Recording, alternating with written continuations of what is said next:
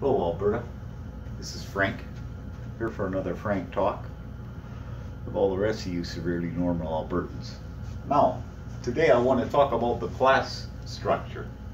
So as I told you, the middle class, I put the median of the middle class at $50,000.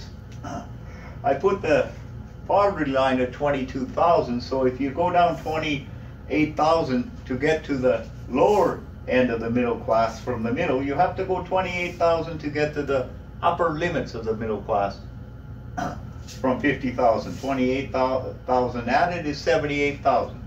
So most of the population lives in this circle, in the middle class. Now the middle class has got an upper and a lower. Over 50,000 to be your upper, and I don't know what the exact number is, but over the median would be your upper middle class, and under the median would be your lower middle class.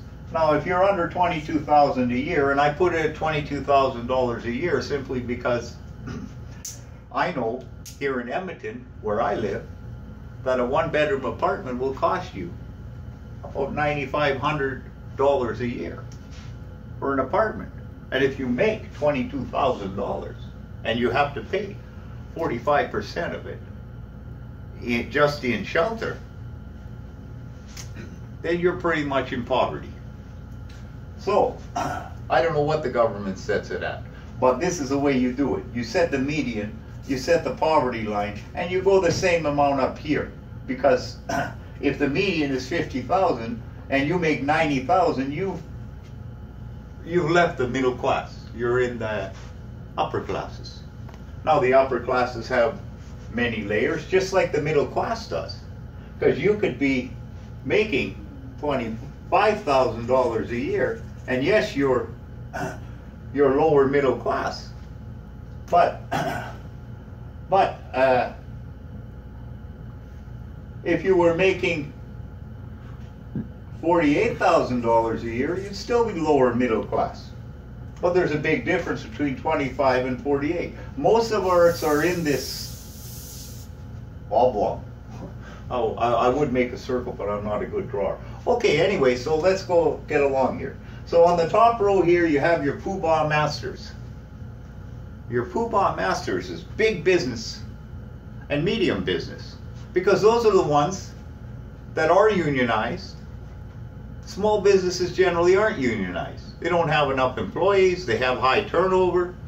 Now big businesses are pretty much unionized. Now just below them, you have your Poobahs. Now who are your Poobahs? Well, now we have an orange Poobah. This will be Rachel Notley and all her other Poobahs, the MLAs in the legislature. And then you got your progressive conservative Poobahs. You got your Wild Rose Poobahs.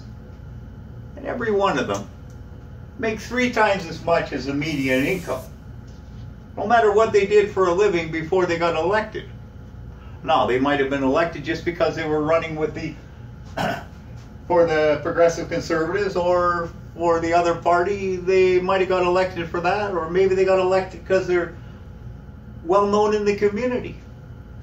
Maybe they were a bus driver yesterday and they're an MLA today making $150,000 a year. I'll tell you what that does. If a bus driver makes $50,000 a year, he just has enough. And he has 3 kids. He just has enough to pay the mortgage, buy the food, send the kids to school, buy them clothes, blah, blah, blah, blah, blah. At the end of the year, he's hoping he gets a refund back on his income tax so he can go on a vacation. Now, once you're elevated up to here, if you still lived on the $50,000 that you used to make, well, then you'd have $100,000 extra to invest in the businesses of the Poobah Masters. Now, I told you the Poobah Masters are big business and medium business.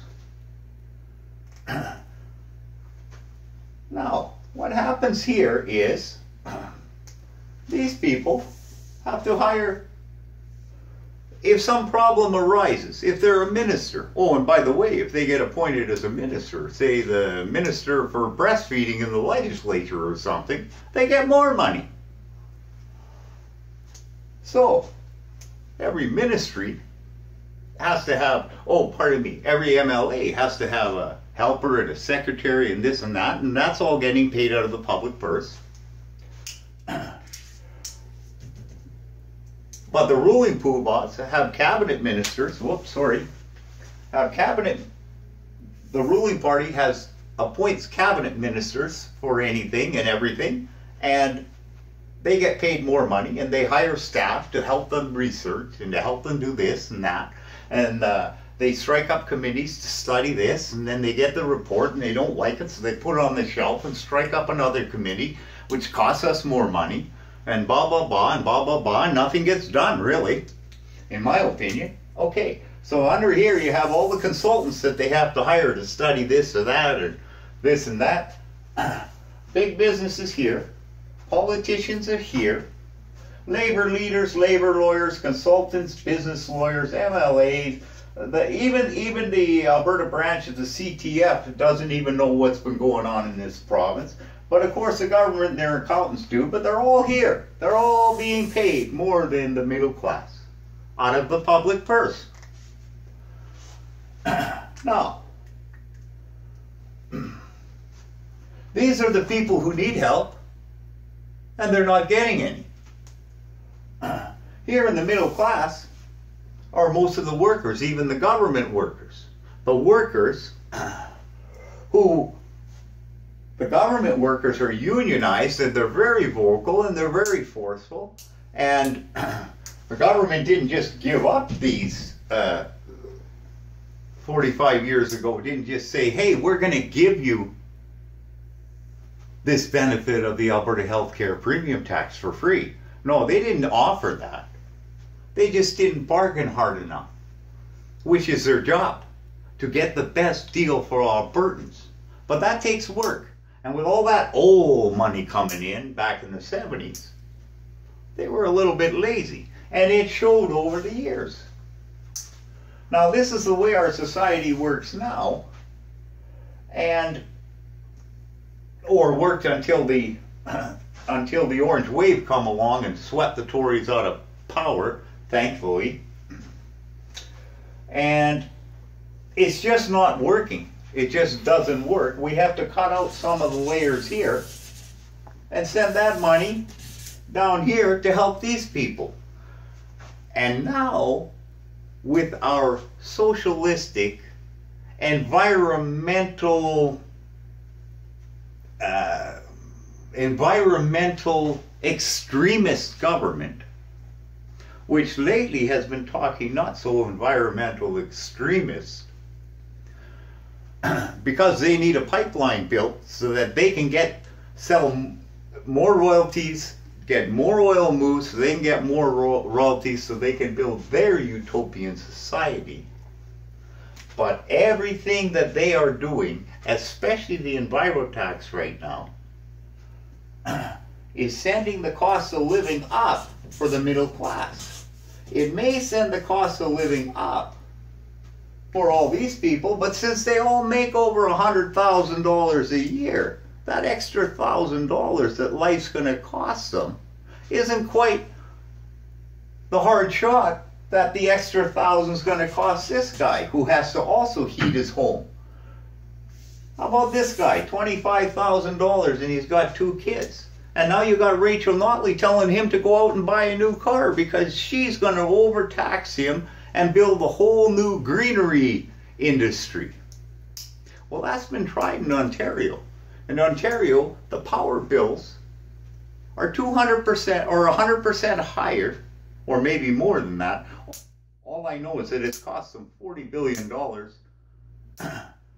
in extra costs for electricity over a 13-year period. I just read that today. So, right now we don't even have a proper tax regimen in, and they're trying to bring in enviro taxes. Why don't you not only straighten out our tax regimen first so that we, through our domestic activity that will go on no matter what. We'll always go to the store and buy a pair of shoes. We'll always go and buy a car. Maybe not the one Rachel wants us to buy, but we'll buy one when we can. We have not taxed our domestic